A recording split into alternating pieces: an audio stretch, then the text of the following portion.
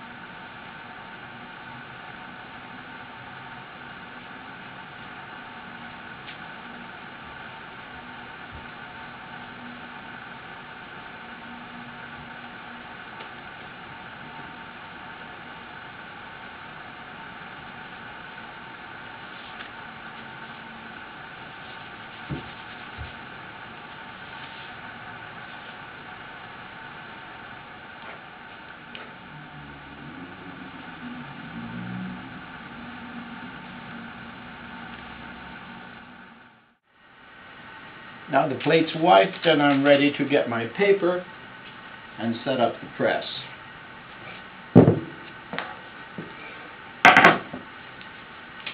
Keep it in a plastic bag while it's soaked in here for about 3 hours, I guess. I have 3 sheets of paper ready,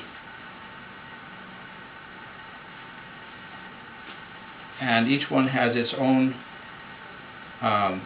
newsprint that goes with it, and I'll use that on the press bed. It keeps the plate from slipping and sliding.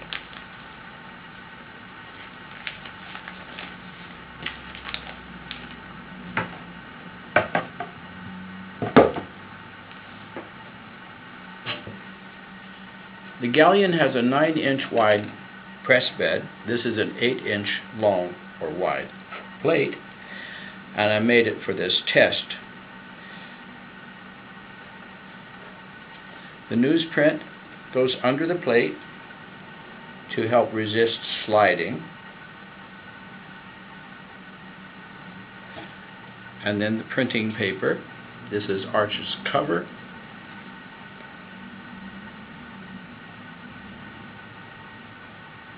And I guessed at the pressure before I started today.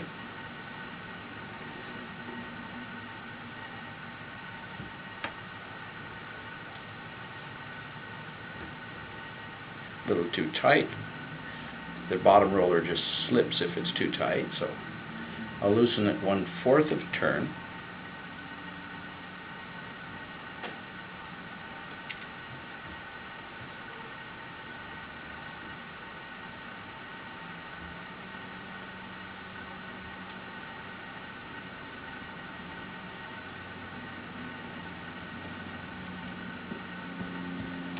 And if I like, I could go back again, but I'm just going to put it through one time to see my results. This is a test.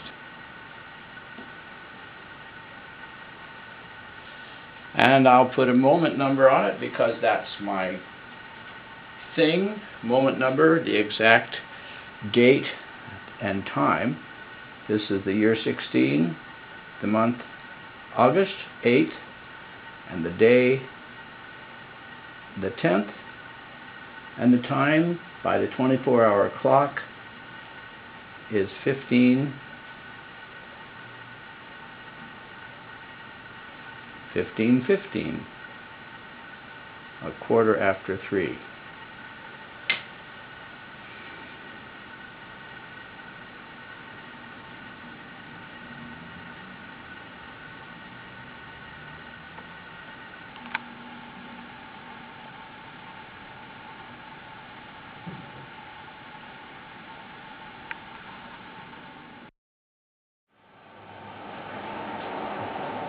That first test was a little disappointing.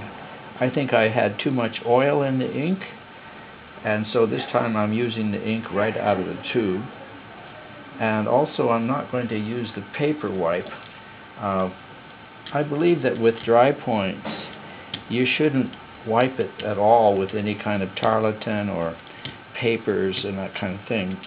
And to get the ink distributed evenly, it's a good idea to go over it with a brayer. That'll distribute the ink nice and evenly. And I usually work on copper plate, and when I do dry point on copper plate, I only use my hand for wiping. It's very messy, but what can I do? So, working with a very dry hand, it's called the hand wipe. Takes a lot of wiping.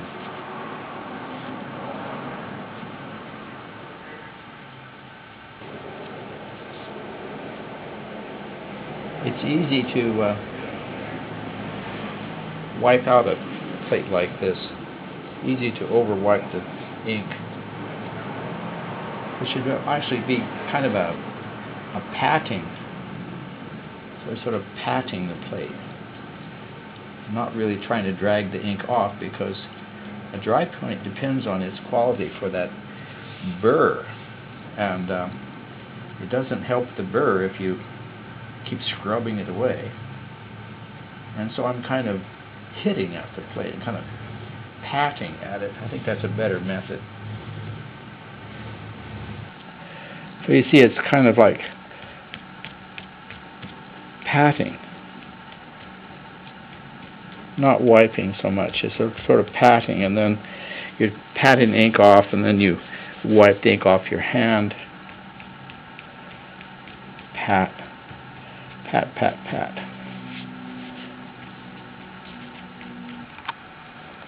And then after so much of that patting, then back to the stroking process. And that stroking will bring out the burr and the little halo lines that are characteristic of the dry point. For this second proof, I decided to go twice through. The thinking is sometimes if you're not getting the print you want the first time through, the paper is very wet, maybe too wet, and resists the ink. And so the first time through, it squeezes a lot of that water out into the sizing catcher.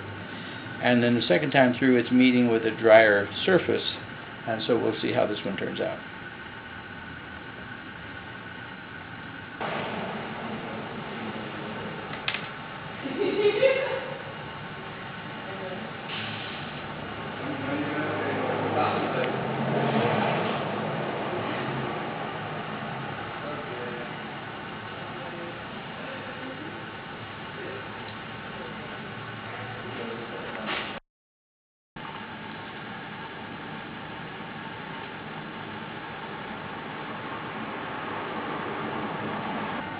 The one on the top is the second proof, and the one on the bottom was the first one. This is probably a piece of dead ink or something that I didn't see when I was wiping. And if I were an artist using acrylic, I would probably make my lines a little stronger. I would probably bear down a little harder and experiment. And as I said, I don't usually work with acrylic, and so this will just serve as a test, and we'll let the artist with his or her artistic skills decide what to do next. Anyway, it was a test to make sure that the artist would be happy with the results of the Galleon press using an 8-inch wide plate. Now I have an extra sheet of paper, and I have another press here, the Mariner, which has a 12-inch wide bed. So I thought I'd use this piece of paper and re-ink the plate again, and print it on the Mariner, just out of curiosity. Don't expect there to be any difference, and I am guessing at the pressure again, and I will go 2 times through. Ooh, that's a lot more pressure than I expected. I think it's probably because I tested it with newsprint when I set up the pressure, and this is actual artist paper, so that adds quite a bit of dimension. And I am going to go through 2 times, partly so that it just shows on the video easier. I expect this to be about maximum pressure.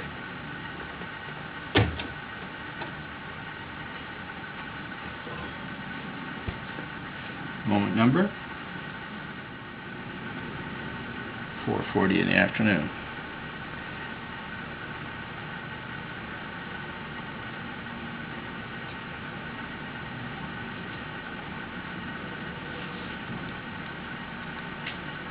At a glance it looks about the same, maybe more plate tone picked up perhaps.